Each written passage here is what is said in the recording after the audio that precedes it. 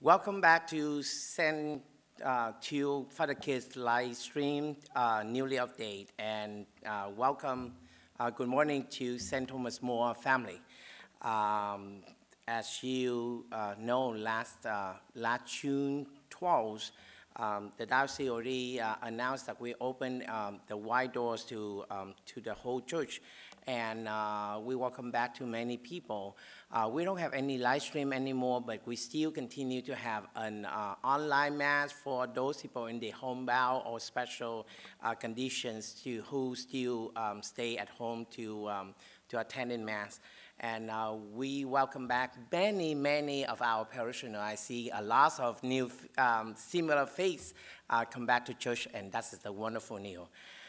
As you also know that right now we prepare for the leaving of Father John Jancy for his own retirement on July 1st.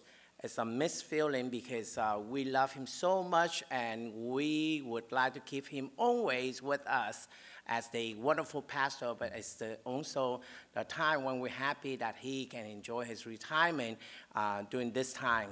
So there's a lot of planning that we do right now.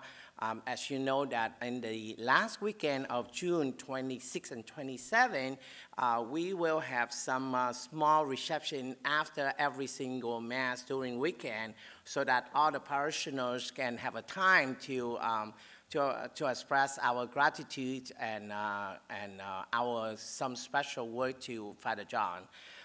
We also have a special mass at 5 p.m. on Sunday, the 27th, will be celebrated by Bishop Kevin Van, and we invited all the priests who used to work with Father John and have a great relationship with Father John, so in order to co-celebrate with him in that mass. And right after the 5 p.m. mass at 6 p.m., we will have a special reception so that we can invite all the parishioners to be with him. It's going to be food, entertainment, and many great memories that we would love you to be with us. And of course, we need a lot of help. We need a lot of support. So if you can give us a hand, please contact the office so that we can work together, collaborate with each other. And thank you so much for that. During this weekend, we will have the second collection for the Universal Church, and this fund's gonna help the less fortunate in some certain groups, certain events. And thank you so much for your generosity.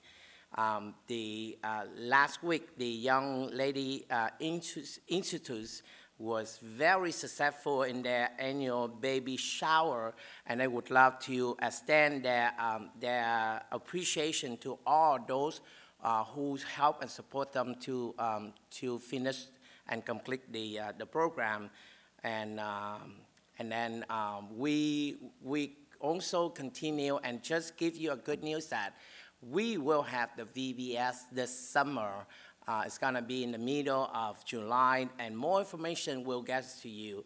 And if you would like to have your children to participate in this program, this wonderful time, please go to the website in order to register for them.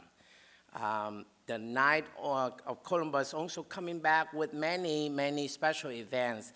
As we may know that during this weekend, they will have the new installation for the officers, and also they have a couple special events such as during the 28th and 2:30, they may hold the fundraising for those in the special needs at the Habit Burger, and they continue to do everything to support for the needy and in the parish and in the diocese. And we also have a chance to meet with Father Eugene, and we cannot wait to see him at the beginning of July to become our new pastor. We look forward for a new adventure, a new journey that we can walk with him and continue to build our church better and stronger. at this weekend, also the weekend of the Father's Day, I would like to send a special prayer to all the fathers around the world, especially in our parish.